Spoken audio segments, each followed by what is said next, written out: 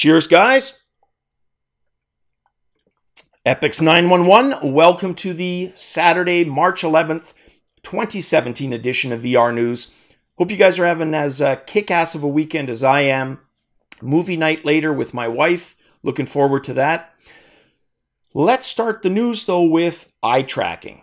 And in the 7 months since this channel kind of went VR focused, we've talked about eye tracking multiple times. Mostly to do with foveated rendering. And I'm just going to explain that for those who don't know. Those of you who do, it's me repeating myself. But those who don't, it's going to lay the foundation of what I'm going to talk about. So, foveated rendering is basically when you are looking at a scene in virtual reality with your HMD on your head. Because of head movement being the determination of what you're looking at, not eye movement, the center of the screen in foveated rendering is the one that is absolutely clear, has all the features, the anti-aliasing, the anisotropic filtering. As you move away from the center towards the edges, they employ the foveated rendering, which is basically blacking out every second pixel. So you gain performance by doing that because you reduce the complexity. The problem is, and thankfully humans are so adaptable, you basically don't have to tell somebody. Put an HMD on their head for the first time, and they almost instinctively know that darting your eyes around isn't going to change the scene. You've got to physically move your head. It happens so quick. Study somebody for that first time, and you'll see what I mean. It's a quick thing. And of course, remember back to yourself doing that.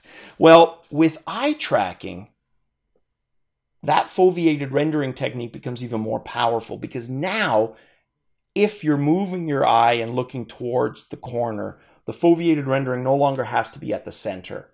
It's wherever your pupil happens to be focused. So that greatly increases the immersion, performance, etc. of virtual reality. Now, what about the rest of eye tracking? And there's two podcasts. These are the Voices of VR podcasts from Kent Bai on Road to VR. I've mentioned these many times. I just love them. He has covered eye tracking in his last two Voices of VR. The first one, both had to do with interviews he did at the Game Developers Conference, but the first one was with a company called Tobii. And in that discussion, they stressed the need to communicate, or for devs to communicate to end users, that they were gathering eye tracking information. Now, we know the obvious stuff, that one of the best tests when somebody rolls into the emergency room unconscious, it's shine light into the eye, see if the pupil dilates. If it dilates, the person is effectively there, quote unquote, they're responsive.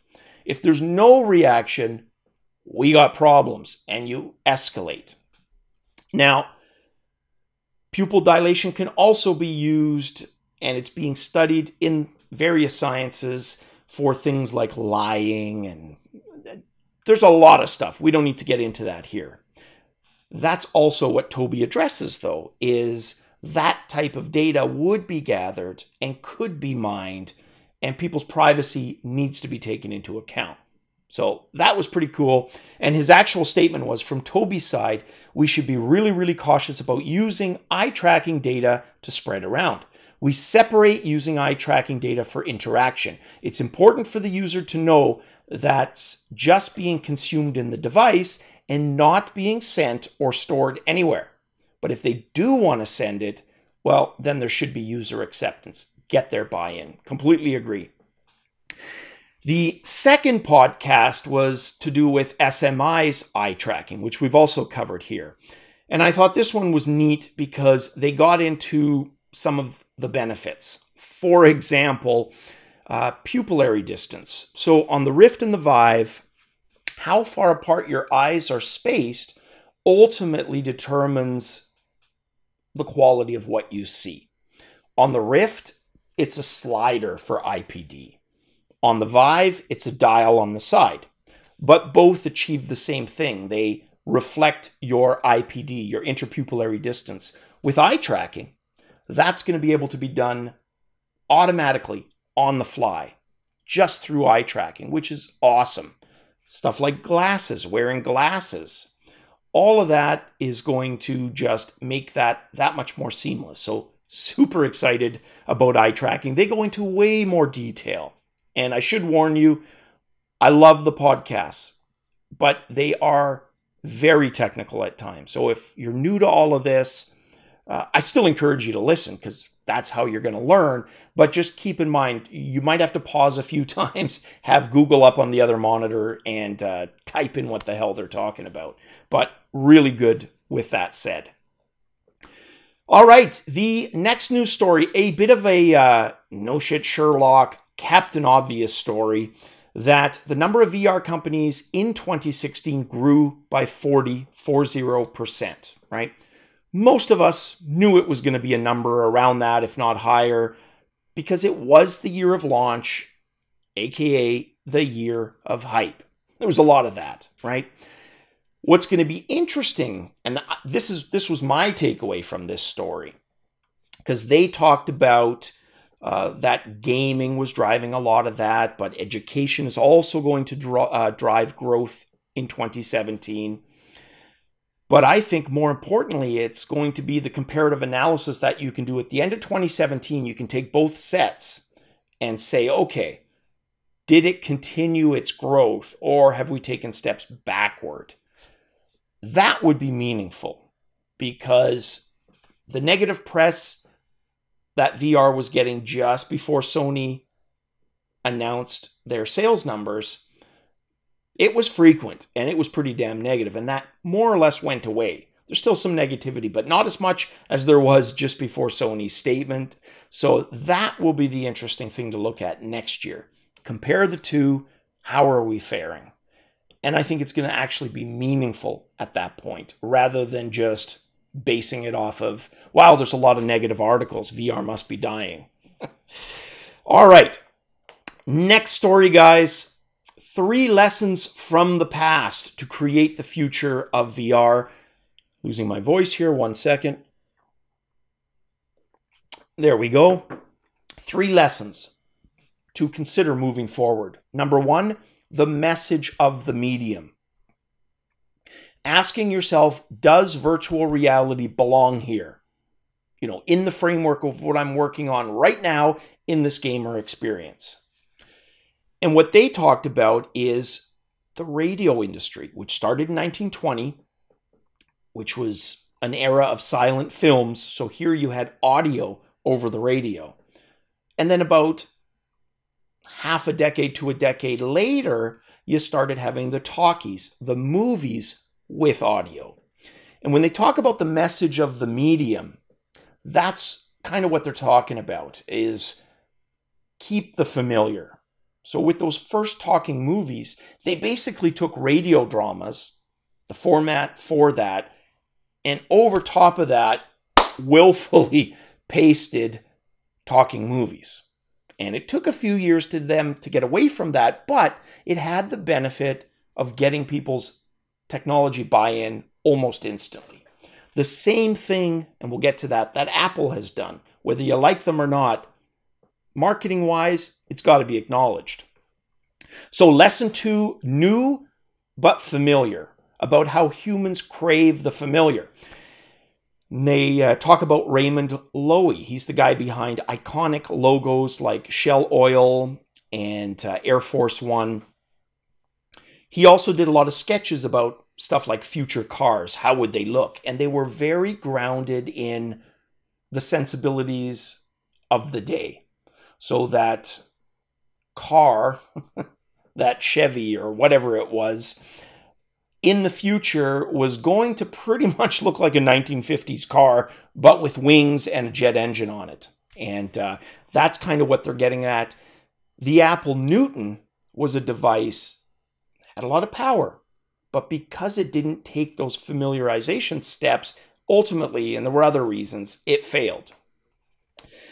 So that's new but familiar. And then he talks about create comfort, then move on. Perfect example they use is, again, Apple with their iPhone, when they had Notepad, when they had iTunes, iBooks. the graphics for all of those things were the familiar. iBooks, your books were stored on a bookshelf rather than a blank screen. iTunes, same thing. And there were, musical instruments to convey that. And Notebook was literally a spiral-bound notebook. Then, as the, Apple iOS went forward, they gradually moved away from that and could innovate more. But it was so important that they started with the familiar. So, yeah, very cool.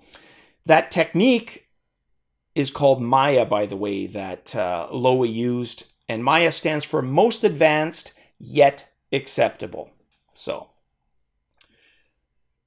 next story, VR concerts need to end ticket scalping ASAP. This, an article from Upload VR, Jamie Feltham. He starts the article with his favorite band, which he says is Pearl Jam, a concert that's going to be happening nearby. He missed the ticket sale. They basically were sold out. So he's kind of bemoaning the state of that, and at the same time, his despising ticket scalping, that stealing the original ticket price to prey on people desperate, right? And others would argue, that's commerce. That's how it works. They're still taking a risk in buying those tickets and may not be able to sell them, but whatever. We're not passing, any kind of judgment on it. We're just relaying what's happening in this story. So Jamie kind of gave in because he really wanted to see Pearl Jam. Went to a ticket scalp site, had everything set up, $500 locked in on probably a $150 concert for two people. But then ultimately, as it was processing his credit card transaction, he canceled. And he talks about that. He says, look, to get rid of ticket scalping, nobody should buy. But there's always going to be fans who have to see the artist who are going to make that one-time exception. And the problem is every concert has those one-time exceptions and individuals who are willing to do that. End result, it lives on infinitely, right? In perpetuity, it's going to just keep happening. So he talked about 360 degrees and how that could eliminate scalping. But personally, I think the real thing, until it gets really good, the real experience is ultimately going to always be the most treasured one. At least until we get to a point where it's so mind-blowingly indistinguishable from reality that you're more likely to make that, exception. But in the meantime, the technology isn't quite there yet. But it'll be interesting to revisit that 5 years from now, 10 years, 15 years. What is a 360-degree Pearl Jam concert? Are they still going to be singing? 50s now? Yeah, they'll still be singing. So when they're all retired, though, in their late 60s, just doing tours, what is 360 going to look like? And it's neat to speculate, but it'll become what we probably can't imagine right now. So, next story. Facebook also added speech recognition. And we talked about the Gear VR ability to do the live streaming. Well, this was another feature that they added. And it was tested by the VentureBeat writer on an Oculus Rift, and it worked. The speech recognition was very basic, though, he says, and cautions, don't expect Siri and, the other ones. If you're going to, or Alexa, if you ask, who is Mark Zuckerberg, you're not going to get a response back. It's very specific to Facebook and the application. It would be neat if it was more. For example, voice attack in Elite. It can be used for games, but you could use voice attack for so much more. It is so powerful. You could essentially run your computer and everything else strictly through voice recognition, which is amazing. All right, and that is it for the news. I plan on having a weekly gaming video, just like a recap video. I'm going to work on that next. And I've also looked at Dark Legion. Just need to do the editing. Hopefully have that up this weekend as well. My track record has been getting better for the last few weekends. I've been able to do what I said I would do, which is great. All right, guys, that's it for this Saturday night. Cheers.